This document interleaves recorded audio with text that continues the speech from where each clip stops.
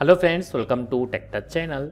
Today I am going to show you in this video how to fix please update your device settings to accept media transfer on Windows PC. So before start the video, please subscribe my channel for more latest video. Guys, if you also facing this error, then I will show you how to fix this problem. Guys, first of all, you have to go edit power plan.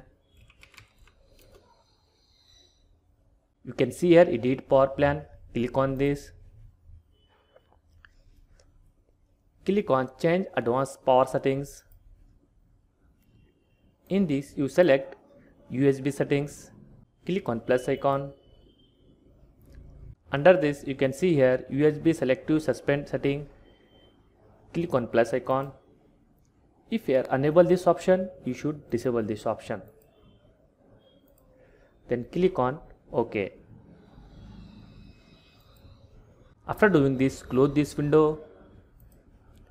Then right click on start menu. Click on device manager. Extend universal serial bus controllers. Then right click on generic USB hub. Click on update driver. Now click on search automatically for drivers. After doing this, close this window. Then restart your PC or laptop, fixed your problem. That's it guys. So in this way you fix this problem.